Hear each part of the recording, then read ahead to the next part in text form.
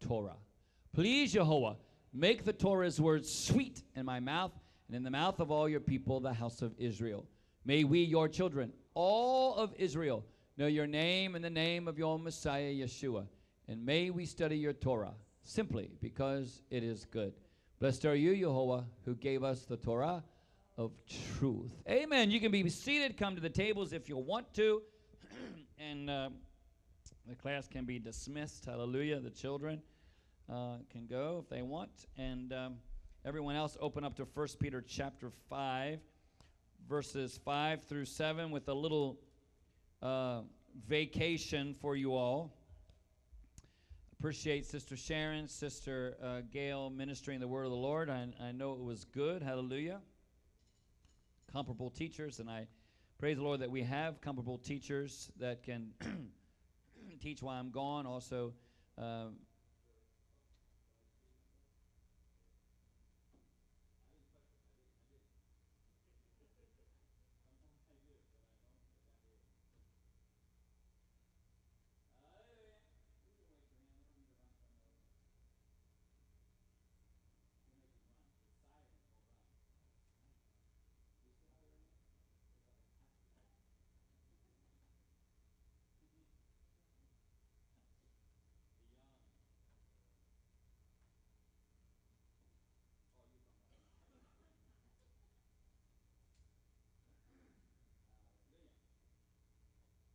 amen.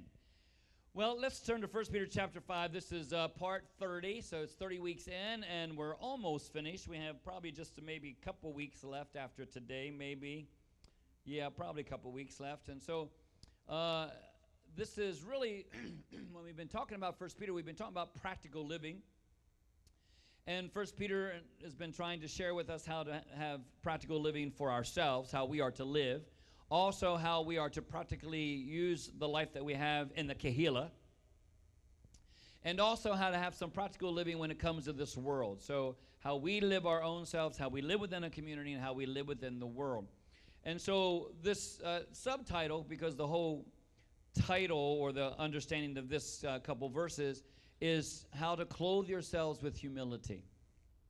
If we look at 1 Peter chapter 5, verses 5 through 7, it says, likewise, you who are less experienced, submit to leaders. Furthermore, all of you should clothe yourselves in humility toward one another, because God opposes the arrogant, but to the humble he gives grace. Therefore, humble yourselves under the mighty hand of God, so that at the right time he may lift you up. And then verse 7, throw all of your anxieties upon him, because he what? Cares about you. And like I said, we've been absent for just a couple weeks in Israel, and you've had some different teachers. So let me just go back and connect this to the previous context a couple weeks ago. And we find that Peter is exhorting leaders, correct? He's exhorting leaders in that local Messianic Kehillah, because it's very important that we understand what needs to happen in this Kehillah. He also gives exhortations that are directed to the elders, and that they have this leadership responsibility, because you're just not a leader without responsibility. There's some ways you act, some things that you do, and how you talk, and so he directs those things to those elders. And we understood that elders could not only meant those within the Kehillah, but if you were in a position of authority, a husband, a father, a mother, you could also understand that and let those responsibilities also be attached to you. He also reminded us that he is a leader. And that's very important, because he privately walked with Yeshua closely during his earthly life. And because he did that, then we can take what he's saying as fair from the very mouth of Yeshua. He followed him. He walked with him. He saw him. He heard him. Right? He sat and let the dust of his feet be upon his dust. He sat with him. He prayed with him. And so he's not someone who has been twice, 3 times, 4 times removed. You know what I'm saying? He's not getting it from someone else. He's getting it right from the very walk of Yeshua. So he wants you to understand that, so that this is some power. There's some authority in what he's saying to you. He is also in a unique position to reinforce the very things that Yeshua taught and demonstrated. which means how Yeshua taught, then he's trying to implement them in his life, and he wants you also to implement them in your life. How Yeshua demonstrated it, he's also trying to live it, and then he's also trying to tell you how to live it, correct? So the point is this. In any area of your life, it is usually the immature that try to exhort people when they have never walked within their shoes, okay? As anyone's ever been married, when a single person tries to tell you how to be married, if I were you, I would be this way. If I was a husband, if I was a wife. If you've never had children and then someone's you're going to try to tell people who have children how to raise them, even though you can have some insight and even though you can have some understanding, there's one thing that's lacking, and that is practical application, right? So that's why when you look at 1 Peter chapter 5, he tells the people who are not leaders, those who are less experienced, to submit to the leaders, because even though you might have some insight, some vision, some understanding, what you do not have is practical application. And how many know that there's a lot of things you said, when I get married, this is how I'm going to do it, and when I have children, this is how I'm going to do it, and how many know that goes out the window? Completely and totally out the window. So when someone comes and says, Pastor, if I was a shepherd, or if it was in your shoes, this is what I would do, but here's the thing, you're not in my shoes, you have not been a shepherd with these people, you have not lived with them, you don't know what it is, and so you really, though you might have some insight, you cannot come as an authority that you have some very powerful things because you just don't have practical application. So it's the same in the Kehillah. What you learn in your walk, you share with others. Did you get that? What you learn in your walk. It's one thing to read it. It's another thing to memorize it. It's another thing to have practical application in it, correct? I can give you every verse in the Bible. If you say I'm sad, I can go, give me 5 minutes. I'll go to the computer to Google and find every scripture that has to do with being sad. And then I'll Google again and get every verse that has to do with joy and then try to tell you, don't be sad, be joyful. But it's not coming from a practical application. And so I'm to share with you and how we walk. And so that's the power of your witness. The power of your witness is that someone who has been married for a long time, been through a lot of things, would certainly have some wisdom in a marriage, correct? As opposed to someone who is still wet behind the ears and has had no experience, correct? So this is why Peter can exhort leaders, because he's been down the road. He's been with Yeshua in good times and bad times. He's been there when there's been healings. He's been there when he's been rebuked or betrayed or chased out. I mean, they've been through everything. So he understands. John chapter 14, let's look at it real quick. In verses 22 through 28, it says, Yehuda said to him, what has happened, Lord, that you are about to reveal yourself to us and not to the world? Yeshua answered him, if someone loves me, he will keep my word, and my Father will love him, and we will come to him and make our home with him. That's a very important verse, but that's not what I'm going to focus on. Someone who doesn't love me doesn't keep my words, and the word you are hearing is not my own, but that of the Father who sent me. Very important, because if you do love him, then you'll follow his word. And if you don't follow his word, it means you don't love him. And those who follow the word are his own. Right? And you follow him because you hear him. Correct? And what you hear is not what Yeshua is saying, but what the Father is saying. So Yeshua has not come to change what the Father said. He just told you. He's only telling you what the Father has already said. And we know the Father changes not. Okay? That's a whole little mini sermon right there. Now, verse 25 is what I want to focus on. He says, I have told you these things while I am still with you. He had basically about 3 years to share with these apostles, to share with these disciples, to teach them, to impart them very powerful things. Okay? A very short time. And what he says is then, but the counselor, the Ruach HaKodesh, whom the Father will send in my name, will do what? Will teach you everything. Stop. What is everything? That is, he will remind you of everything I have said to you. It's very important. Does the Ruach remind us of what we read? Yes, you study and he reminds us what we read. So you can somewhat apply this to you, but this verse actually is specifically to the 12.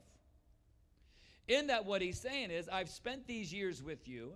I have been your teacher, your mentor. Therefore, everything I taught you, the Ruach is going to come and remind you, because guess what? You're going to write 1st and 2nd Peter. You're going to write, the apostles are going to write Matthew, Mark, Luke, and John. There's going to be some things that they're going to write down, because the Ruach is going to remind them, because it's going to be not only for them, but for you, right?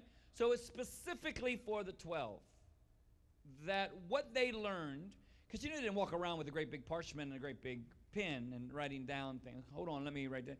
They had to really, by faith, hold on to this verse that the Ruach would recall and bring back to memory, so that what they're saying is not their own, right? So though we can apply it to our own lives, it really is specific to those 12 and the teachings that we have today. So he exhorts leaders, and he exhorts leaders to shepherd the flock of Yahuwah, remembering that the flock belongs to him and not to the leaders. He exhorts leaders to shepherd willingly, not as a matter of duty, but according to the will of Yahuwah. This is just still previous context. He is exhorting us not to shepherd the flock of Yahuwah in order to gain riches, but to do it voluntarily as serving Yahuwah. If the Kahila can afford, then hallelujah, amen. It is a responsibility that you do not muzzle the ox. It is a responsibility that you will take care of those who God has placed within your house. But that's not the motive of why I'm here. And the sad thing is, in today's religious circles, religion is big money. You might not feel it here, but it really is big money throughout the world.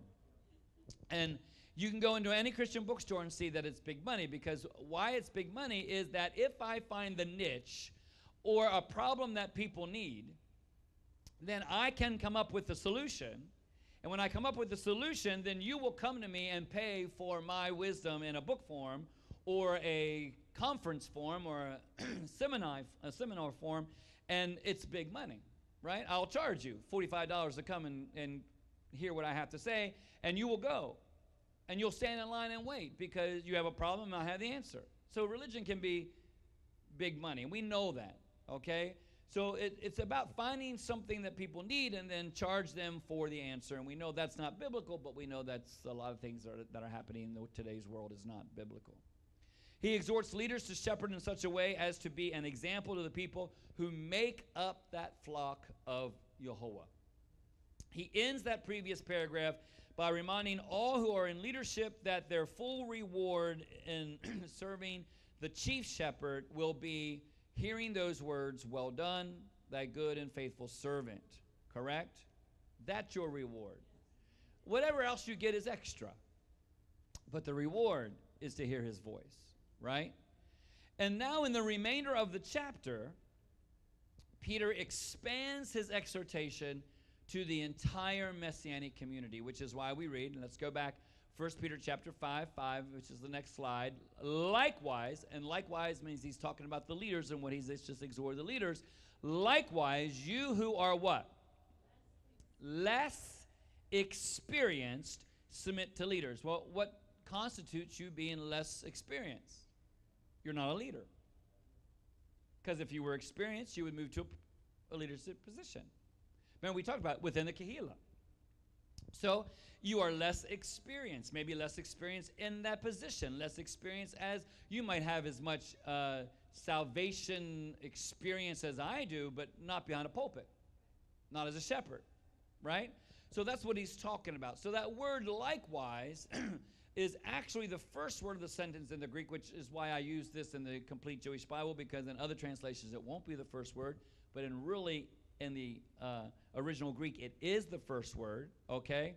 And the importance of that is that it links this paragraph with Peter's former exhortations. You have leaders, you have elders, so you who are less experienced, submit to them.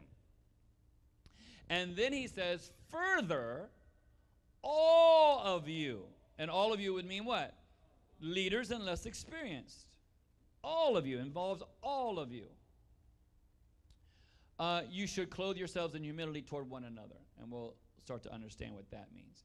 So this connection to the previous paragraph is very obvious, even as the elders / leaders are to shepherd the flock of Jehovah by humbly serving him, the younger men are likewise to demonstrate their humble spirit by submitting to their leaders.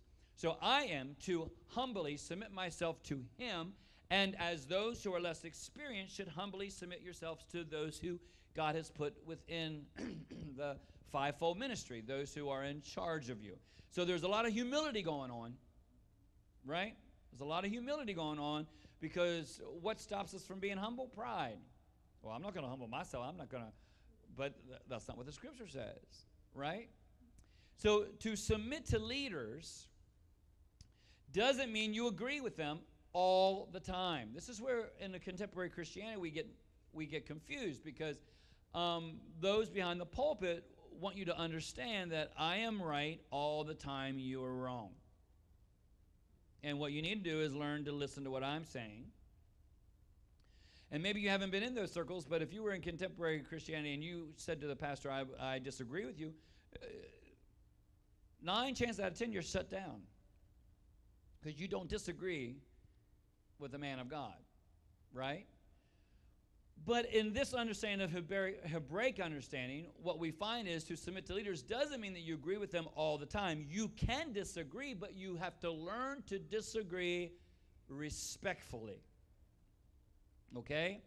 And in fact, in Hebraic understanding, to have a dialogue of disagreement is actually a way we both learn. Which is why on a Wednesday night, I don't shut you down. I don't really give you time to ask questions on a Saturday, because sometimes we might be here forever. It's a different type of service. But this is the service that you can raise your hand and say, I don't get that, I don't understand that, and you won't be flogged or stoned. Right? And I'll try to explain my side, but I'm not explaining my side to get you to change your mind. I'm explaining my side so you can be more clear of what I am trying to relate to.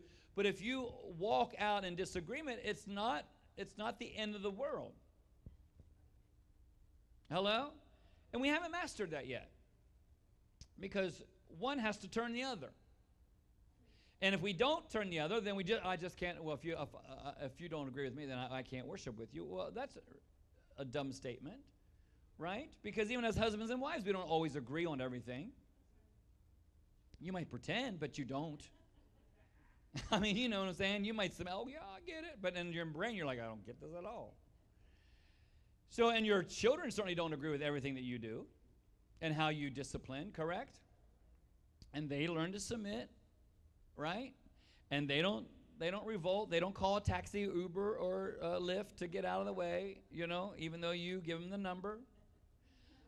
You learn to live together and move on, and then when they go out on their own, they might not raise the children the same way you raised, correct? And that's not a deal breaker either. You might scratch your head, you might wait for an opportunity to say, I told you, but. So we don't have to always agree. Now, I'm not saying that you look for places where you can disagree, but they're not deal breakers. However, if they have authority, your first thought should be, maybe they know something I don't know. So if I'm sharing something with you and you disagree, your first thought really should be, have I studied it like he studied it? Do I know what he knows? And then you might want to just pay attention for a while. See, there's 3 things we should understand, and I want you to get these 3 things. They're not up here, so you're going to have to write them down or wait for the Ruach to bring them to your remembrance after you get home. But there are 3 things we should remember, and these are very important. The first thing is you need to get yourself a teacher, and I pray that I am your teacher, because I don't know why you would be here if I'm not considered one of your teachers, all right? But you need a teacher, and the reason why that's important is because people like to stay home and be their own teacher, and let me tell you, if I went through high school being my own teacher, I would have had a 4.0. But because I had a teacher, I didn't. And because I didn't have a teacher, because I had a teacher, sometimes I passed and sometimes I didn't, right? But we would make it very easy on ourselves, so we're not a good teacher to us, right? So get yourself a teacher. Number 2, give yourself to study, or apply yourself to study. Study to show yourself approved, correct?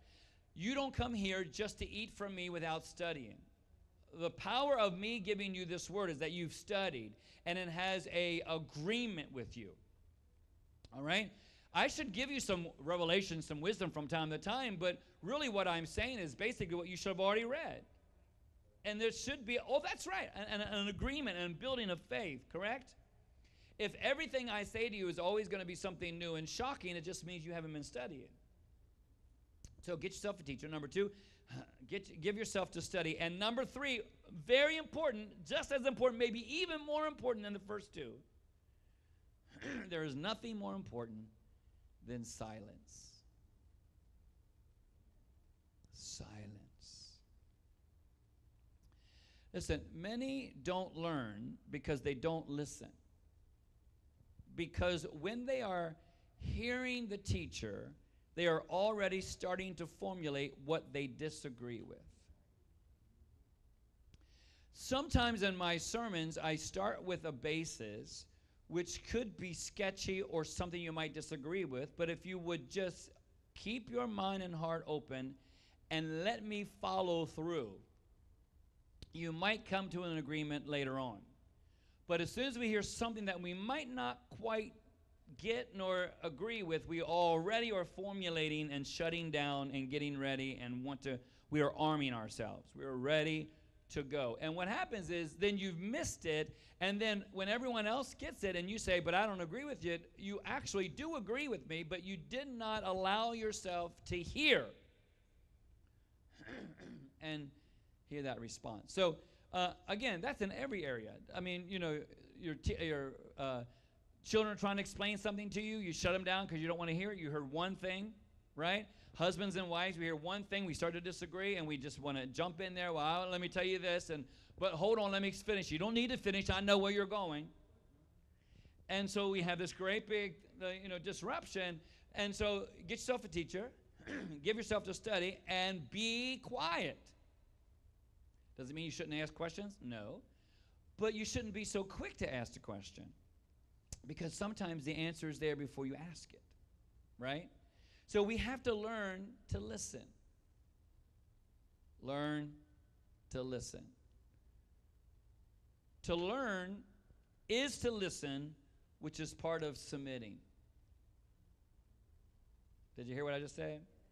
To learn is to listen, which is part of submitting. You'll not be able to submit if you have not heard. I want you to go clean your room. I already disagree about cleaning my room.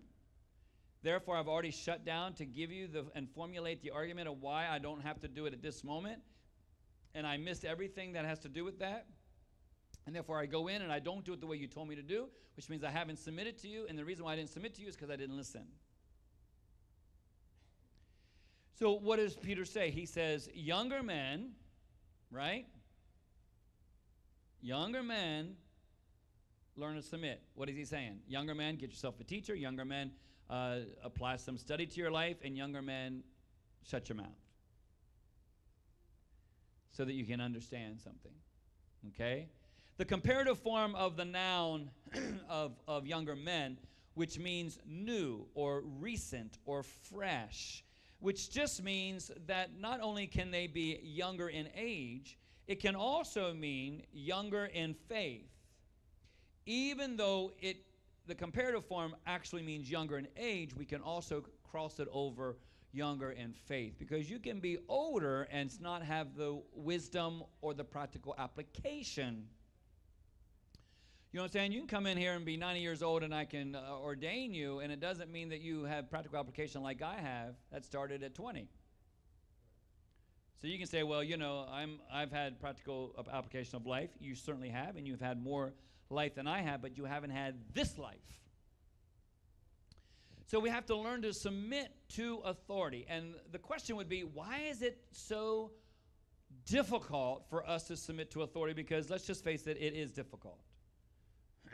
Especially when you hear the word no, or asked to go in a different direction than you want to go. If everyone tells you to go in the direction you want to go, it's easy, right? I want you all at a party tonight. Okay.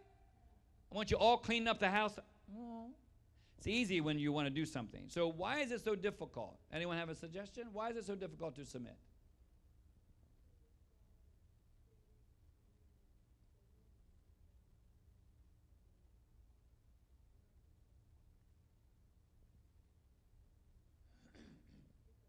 Okay, he gave us dominion, and that was good dominion, but then something happened, correct?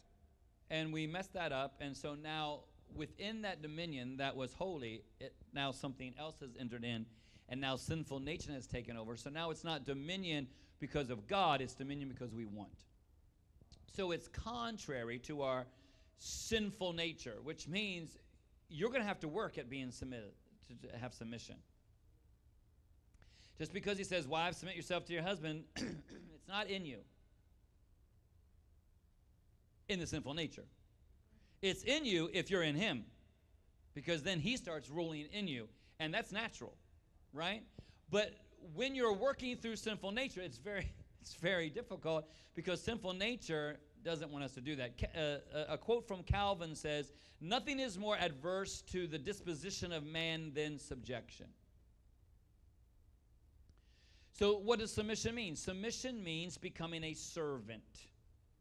Submission means putting your desires in second place. And most of us live with our desires in first place. You know why this place hasn't filled up tonight? People has desires in second place. God's desires in second place, and their desires first place. Some other reasons, work or whatever. But I'm just saying, some are not here for the simple reason is their desires are first place and not second place. And to submit means putting your desires in second place. We have to understand the motivation of our life. What motivates you? See, some of the things that motivate us usually is I'm going to give my tithing, I'm going to give my offering, and what motivates us? Sometimes fear, sometimes open up the windows of heaven, pour out blessings, stop the devourer, cause reward, correct? So, what causes us to come to know him? Because we're fearful we don't want to go to hell. None of us want to go to hell. We've seen it. We don't want to go there. I mean, if you're still debating whether you want to go there, you haven't really got a good picture. I don't want to go there, right? So sometimes my motivation is because of reward or because of consequence, because of actually even a dead end. If I do this is what's going to happen. I don't want that to happen, so I'm going to do this. That's some of our motivation. Why are you here? I don't want pastor to say anything to me. I don't want to, I'm supposed to be here. I'm not supposed to forsake.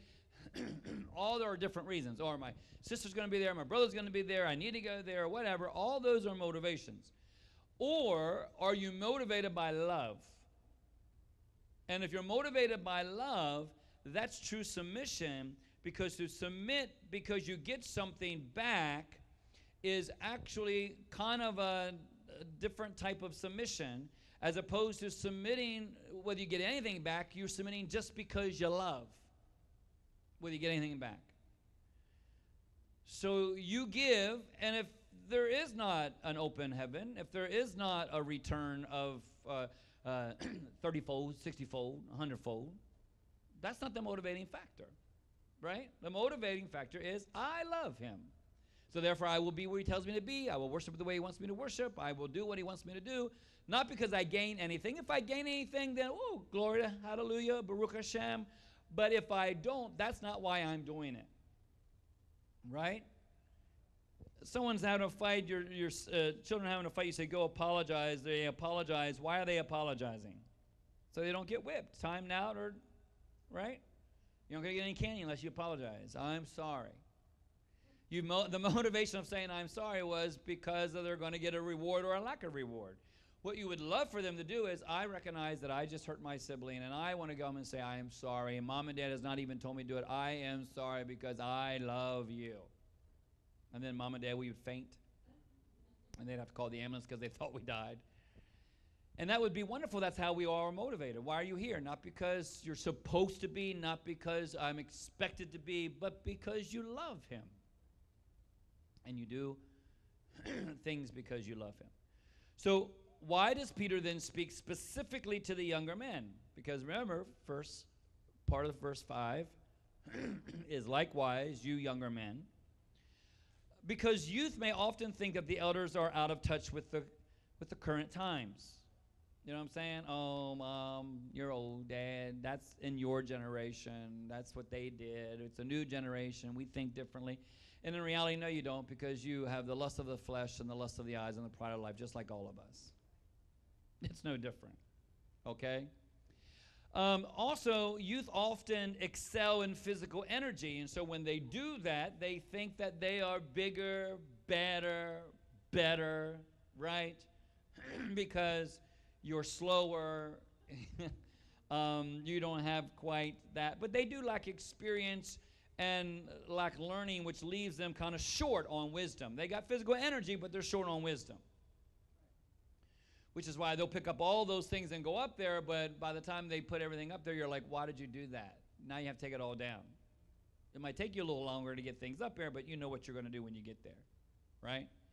Youth are sometimes attracted to positions of authority, but wisdom knows that true authority means being a servant. So he's really kind of looking at young men and saying, listen, you are attracted to authority, but you need to learn to submit, because you're going to have some wisdom in that understanding, and that's where wisdom is going to come. So again, let's look at verse 5 again. Likewise, you who are less experienced, young men, submit to leaders. And what's the next part say? Further, all of you should clothe yourselves in humility toward one another. So let's look at that for a moment. That middle part of that verse, if you write in your Bible, I want you to underline it and say, this is essential for true community. It is essential for true community. You know, even the scripture says, if you don't work, you don't what? Eat. And why that is related to that is because when you clothe yourself with humility, it means you are putting yourself in a place where you are serving people. This place is not about people serving you. It's about people serving each other. It's not about you benefiting from everyone else's giving and everyone else's work. It means that you roll up your sleeves also to work, and you also dig in your pocket, and you also give, and you also, when it's time to clean up, you are also cleaning up. No one's cleaning up after you, even though that does happen. No one is covering you, even though that does happen. It means that unless you work, you do not eat. And unless you understand the power of community, then sitting there and allowing everyone else to do everything for you, you don't understand community. Because you have to also understand, when you say to your children, go clean your room, I'm not your servant and your slave. You're going to have to do something around this house.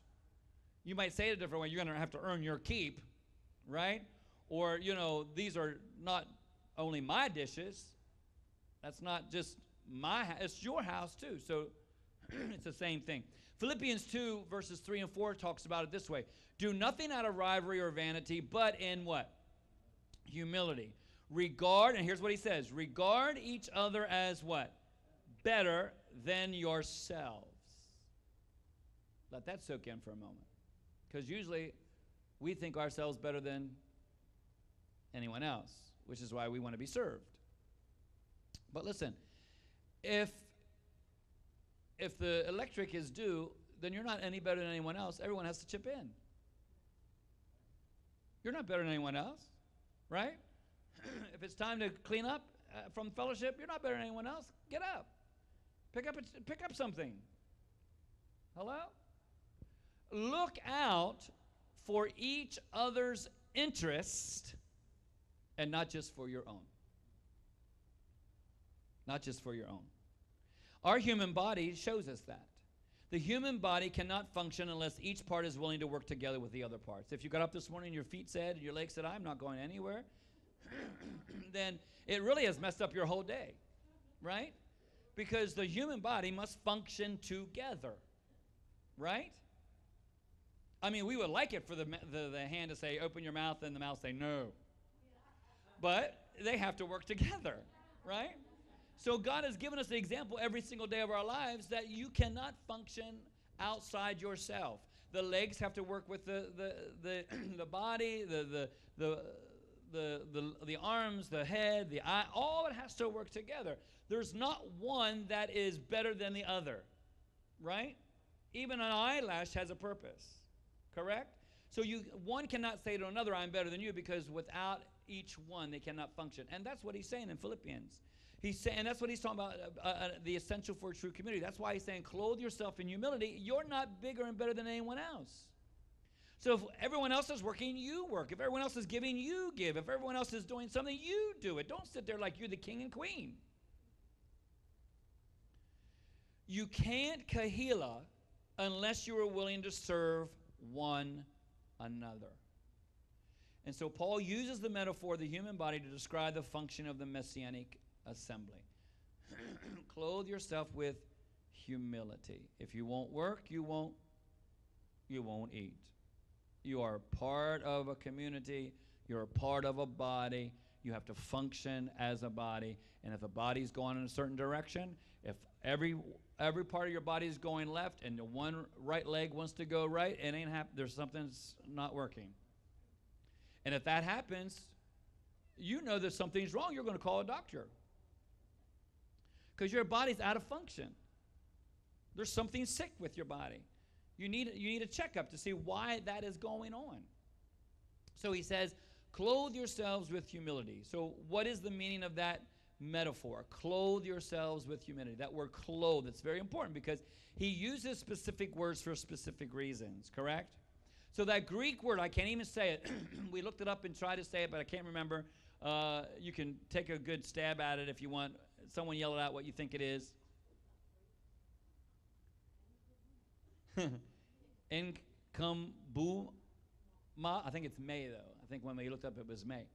So anyway, the Greek word, that word, which has to do with clothing, found only here in the Apostolic Scriptures. Now remember, when we find a word that's only used once in the Apostolic Scriptures, that means it's very important because they had other words to use, but they zoned in on that word, which makes it odd but pertinent, correct? And it says, or what that word means then in the Greek, to put on clothing that is bound by a sash or belt. Now that doesn't mean that's to make you look pretty. You know, the Word of God says, gird up your loins. What does gird up your loins mean? Right, pull your robe up. And why are you pulling your robe up? So you can work. It's the whole thing about working. So this whole understanding about clothe yourself with humility is take your robe, pull it up, grab that sash or that belt, because guess what? It is time to work.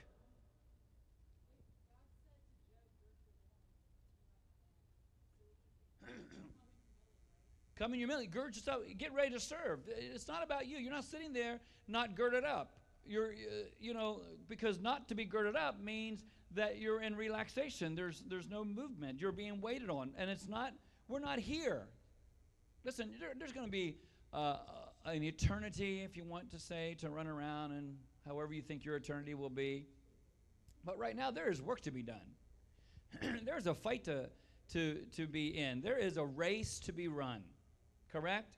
And so he's telling us, not only in Peter, but he's also telling us in Philippians, he's telling us to gird yourself up with a sash or a belt, which means ready to work. It is used particularly of a slave or a worker tying on an apron or an outer cloak for work. So he says to all of you, he didn't say just to the younger, he said to all of you, clothe yourself in humility, which means what? The true essence of a community is that you're serving one another and no one's being served. Just serve me, right? It means always be ready to serve one another within the body of the Messiah. No questions asked, and even if there is no reward, where will your reward come from? Him. So such service or work involves genuine love, which includes tough love, right? It means speaking the truth in love. It means bearing each other's burdens. It means rejoicing with those who rejoice, and it means weeping with those who weep. You're putting in, right, the time and the substance of your life You are ready to serve one another. You're clothed in humility. And everything that's going on in your life is going on in my life. And we're all working together. We're all functioning together as a body. And we're all working because we all want to eat. God then, in that verse, says he is opposed to the proud, but gives what? Grace to the humble. But to the humble, he gives grace. So those who are less experienced, who are not leaders, learn to submit yourself to those leaders. All of us then should clothe ourselves in humility, which means get ready to work for one another, because that's the true essence of a community, right? How do I know you're part of my family? I mean, really part of my family? Because when you come to eat, you're part of the cleanup, you're part of the fix-up, you're part of everything. When we get together, everyone cleans up. That's how you know you're part of the family. If you're not part of the family, what are you doing? Sitting there? And if you're just a visitor, I get it. But if you're part of the family, I might look at you and say, hello, you want to do something for me? At Havdalah, or Havdalah, however you want to say it, the children, after it's all over, children help, and the children go and help put dishes away. Why? Because that's the true essence of a family. Whether you're young or whether you're old, and we need to be teaching our children, correct? Because you don't want them to be waited on all the time, and then when they get older, guess what they want? They want you to wait on them, and they're shocked when you want them to do something. Well, what? So God is opposed to the proud. And I want you to understand that word opposed, okay? Our primary motivation must be first and foremost to live in obedience to Jehovah. That should be your primary and foremost motivation. I want to be obedient to him because I what? I love him. So when we look at 1 Peter chapter 5, and it talks about he opposes those who are prideful and gives grace to the humble, he's actually quoting from Proverbs 3:34, which in the Septuagint says, the scornful he scorns, but gives grace to the humble. I mean, in the Hebrew text it says, the scornful he scorns, but gives grace to the humble.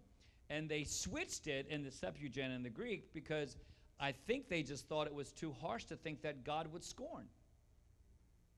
So he's more opposing. But that's stronger. He scorns those who are scornful, right? So that Hebrew word being translated as though he scoffs at the scoffers, yet he gives grace to those afflicted. So both Greek and Hebrew in that understanding actually means that Yehovah actively opposes or resists the person who sits in pride or arrogance. So my question is, would you want God to resist you? You saw the one slide when we were at Magdala and the wind was blowing off the Sea of Galilee. The wind was blowing our hair and our clothing were going everywhere. And when you walked, you were going against the wind. Why would any of us want to walk against God? To walk against God takes a lot of energy and you're not going to get anywhere. Right? So what he's saying to you is that if you're prideful, he pushes against you. He resists you. So you come to him, he'll resist you. He'll blow against you. He will oppose you because he opposes the proud, but gives what? Grace to the humble. So when you come humbly, he'll receive you. When you come pridefully, he resists you. So connect that to servanthood. If you're in the church and you have not established yourself as true part of the community and you are always allowing someone else to do, you're not a part, you're not working, you're not engaging, you're not serving, you have not girded up your loins, you're actually being resisted. Because that resisting is part of the true essence of the kahila, because he's not talking about, I just resist you, God. The result of resisting him means that you are resisting each other. So, in contrast to the resistance, Yehovah gives his grace to the humble. I need more grace. I need more grace. Every day of my life, I need more grace, right? I don't need anyone. I have enough people against me. I don't need him. And if he is for you, then what? Who can be against you? We like that verse, but then put it this way. If he's against you, who's going to help you? Nobody. You know what I'm saying? You can't say, you might as well wrap it up. All right, so let's look at 1 Peter chapter 5, verses 6 and 7, the two last verses. The first verse of these two verses, 6. Therefore, since you understand what I just said in verse 5, therefore, do what? Humble yourself. If you get it, then humble yourselves.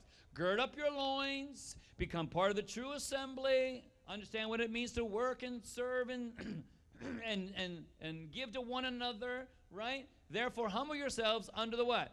Under the mighty hand of Yehovah. You're not doing it for me. You're doing it for him. Well, if I serve that, you're not, though you are serving each other, you're actually serving him. So when you refuse to serve one another, you are refusing to serve him. So that, and why does he want you to do it? So that at the what? Right time, he may what? Lift you up. What's the right time? Whenever he wants to. When do we think the right time is? As soon as I do it. So I want to give it, and then I'm looking for a check in the mail. I want to extend forgiveness, but then I'm looking for some great things to come into my life. And if it doesn't happen within the week, I'm all mad. Well, that didn't work. That didn't work. You don't know how many times people, I've tried to give, and I gave, and nothing happened. Well, how many times I gave 3 times? Wow, you better slow down. You're probably broke now. God's taking all your money. And whose timing? His timing. He will do what? Lift you up. That means you could serve me and you'll never hear thank you from me, even though you should, and even though there should be an expression of appreciation, just because that's how we are. We're civil people, right? We've been raised right, hopefully. But if you don't get it, it doesn't matter, because you're not serving them to receive that. You're serving him, and he may lift you up when? In his timing. And on your deathbed, you're thinking, I still didn't get it. You'll get it. Because when you see him face to face, you'll hear those words that say what? Well done. And that will be worth it everything, correct? So in verse 6, Yehovah is the one who brings good out of service to one another. He's the one that does that. And it is when we serve one another out of a primary desire to serve Yehovah, and we do it in accordance with his instructions, that we can rest assured that he will accomplish what we on our own cannot. We trust him. He will turn those things that were meant for bad for good, and you cannot even imagine what he has for you. Correct? If our primary purpose is to serve Yehovah first and foremost, and out of this desire we learn to serve one another, then ultimately the commendation we seek is from Yehovah, not from man. And if all you wanted is from man, you might get it, but that's a treasure on this earth, and it will quickly fade away. I'd rather hold off and get everything I get up there. Right? When? At the proper time. And what's the proper time mean? As Yehovah has planned it. Are your steps ordered by him or not? Yes or no? Yes. Then that means the lifting up of you is at his timing, when he desires it, when he wants it, and you just have to learn to trust him. And when you get that, then he tells you verse 7. And what is that?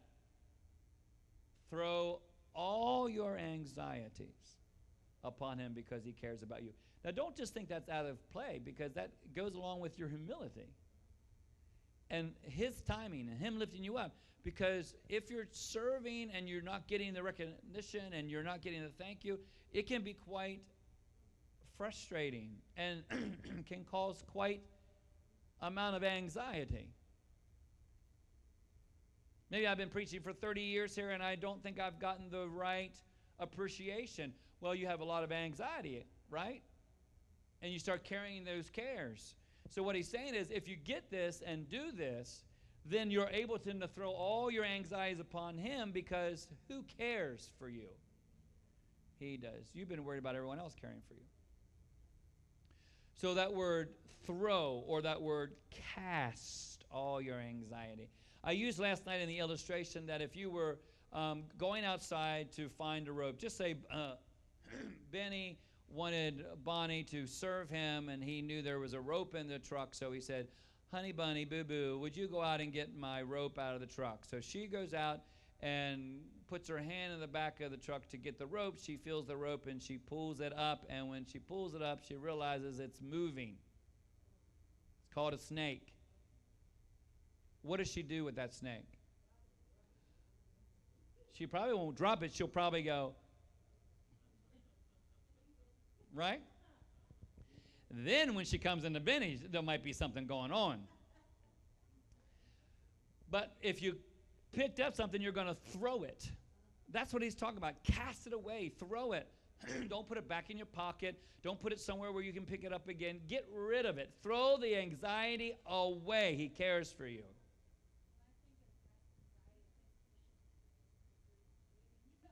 Well, the only thing about fishing is that you're going to reel it back in. You can't reel it back in if you're fishing. So don't think about it as fishing, because there, I get rid of it. And then I slowly bring it back in. Then I throw it out again. No one, once they threw a snake, is going to go look for the snake to pick it back up again, right? So what he's saying is, throw all your anxieties upon him because he cares about you. What that means is that you're living the life of an obedient servant to Jehovah, and thus you're serving each other, and it's not a guarantee, however, that there will be a life that will be a bed of roses. Oh, I'll be blessed going in, blessed going out. How many know you can be blessed going in, blessed going out, but also hit a wall? Also trip over a hole, right? Just because you're blessed doesn't mean that you're not going to experience hail, wind, rain, flood, right? So you can't, I'm going to live a life of obedience and everything's going to be wonderful. No. Because by the time you live a life of obedience, you will have fought so many things to live that life, right? So serving each other requires growing in faith, because you will inevitably come to the end of yourself, requiring you to trust him for things that you have not yet experienced. And what does that mean? It means that you are able to trust him for that which is beyond us and that which is yet future. I don't know what's happening tomorrow, so I trust him, right? It means you're able to give him your cares or anxiety. You're trusting him fully with the outcome. I trust him. That's a hard place, isn't it? Because sometimes we say we do, but at the same time we're trying to figure out what's the outcome going to be. And if you truly have cast that care and anxiety, then you don't have to worry about the outcome. You know the outcome will be what he wants it to be. That you have to grow in your understanding that Jehovah in truth has your lives in his hands, that he genuinely cares for you. And as we grow in our understanding of this great truth, we affirm it every day of our lives. Every day of our lives. Don't think you're going to put humility on tonight and then you're going to have to redo it again in about a month. I guarantee you put it on tonight, you'll have to redo it again tomorrow morning. Maybe even in the middle of the night. It just depends, right? It's something that you clothe yourself, you girt yourself up every single time. So let me summarize this. We talked about tonight humility. It's the main topic, right? And humility is the willingness to allow others to think less of yourself than who you are. And that's the primary theme, actually, of the first part of chapter 5. If you remember Yeshua, when Yeshua stood before the crowd, he stood before the religious people, he stood before the Romans, what was said about him? That he blasphemies, that he was a liar, that he did all these things, correct? Was he? No. Did he rebuke them, have a rebuttal? No. Did his apostles know that they were lies? Yes. Did everyone else know that they were lies? No. So that means there were people there, fake media, that were saying lies about him, and he chose not to rebuttal it. He chose not to counter it. He chose to let them believe that's what he did by trusting Jehovah. Now, there are times that you might stand up and say, that is not true, you know what I'm saying? And then there's times you have to be what? Quiet and silent. Because what did he know? He knew, first of all, if he said this was not true and he truly had a trial, then actually he would not succumb and submit himself to his death, which would then not bring us freedom. Correct? And at that moment, he knew that was the will of God, so it was to be quiet. So we have to trust him. Sometimes you do speak, and sometimes you do not speak, correct?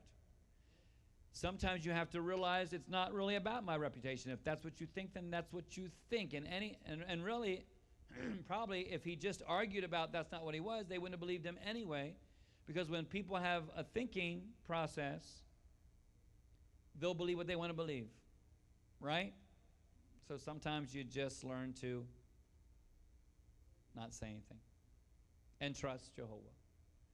So humbly serving means doing it for Jehovah's glory, not for applause of people or even for their appreciation. Humbling serving each other is to walk in the footsteps of our Messiah, Yeshua.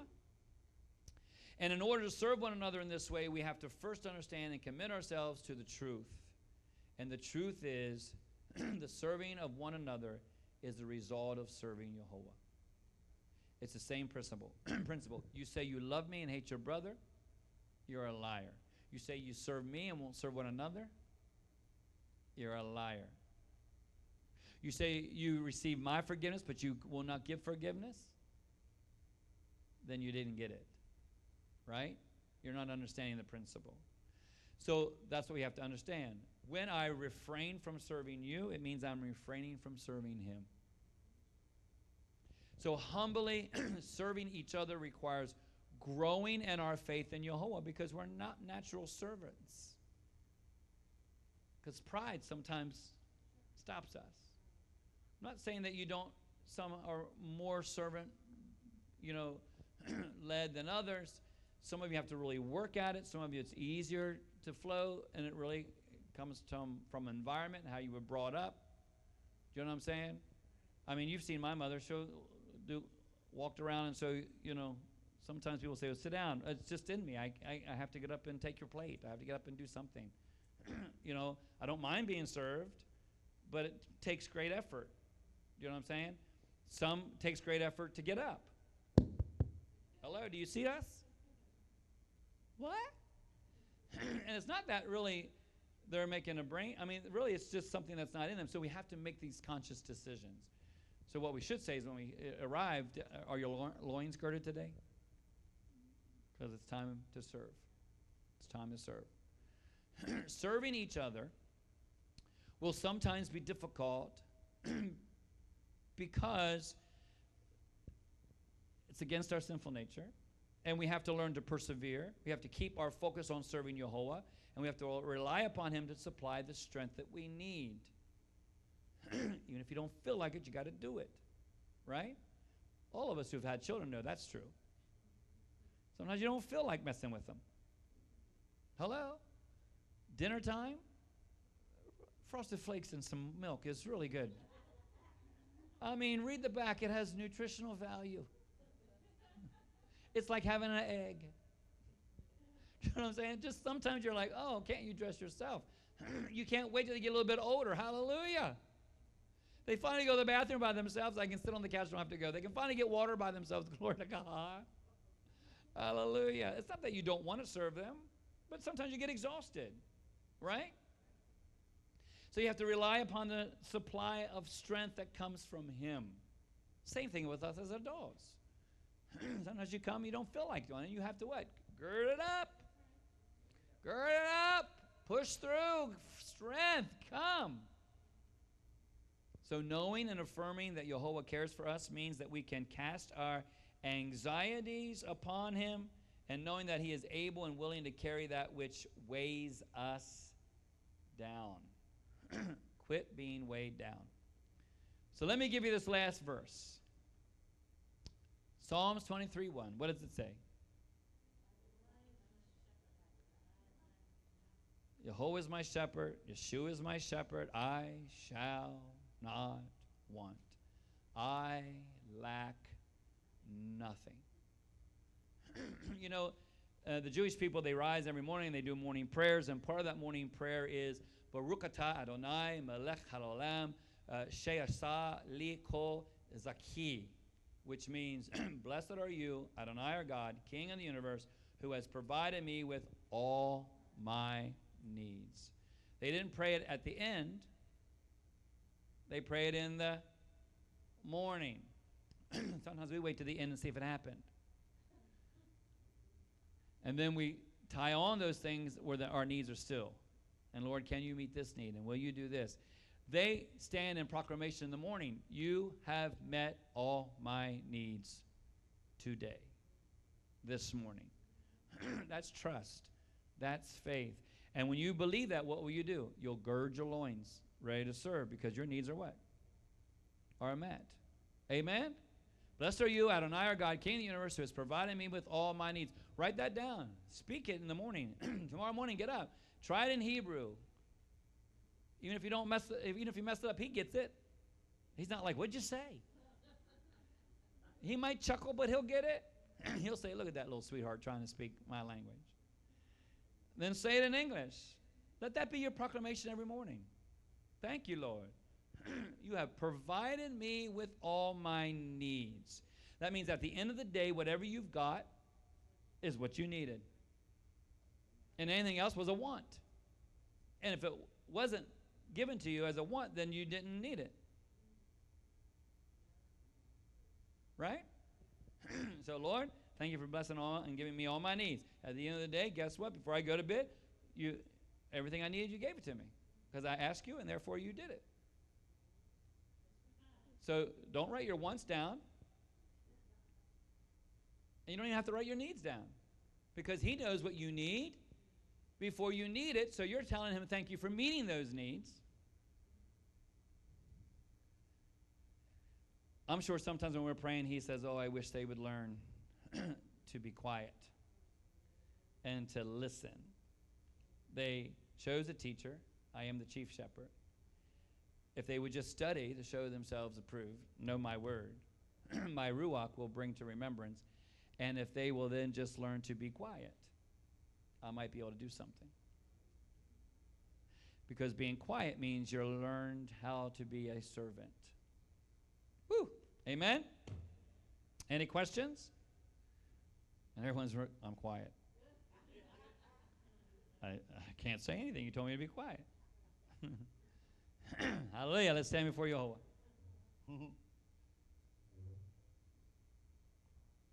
He's good. Pride and arrogance? Arrogance to me sounds a little stronger, but it's the same word.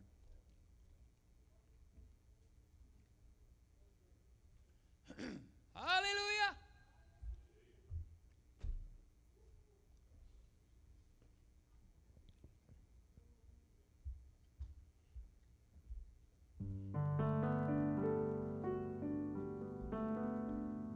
All other gods, they are the works of men. You are the Most High God. There is none like you. All other gods, they are the works of men. You are the Most High God. There is none like you, Jehovah. You are the Most High.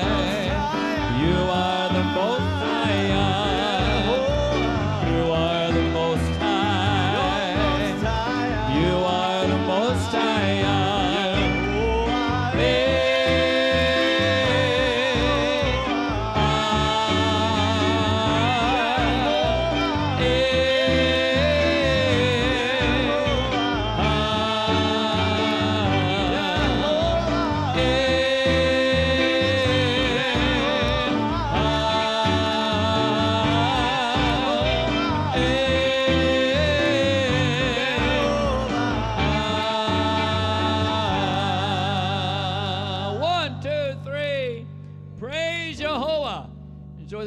week. See you all.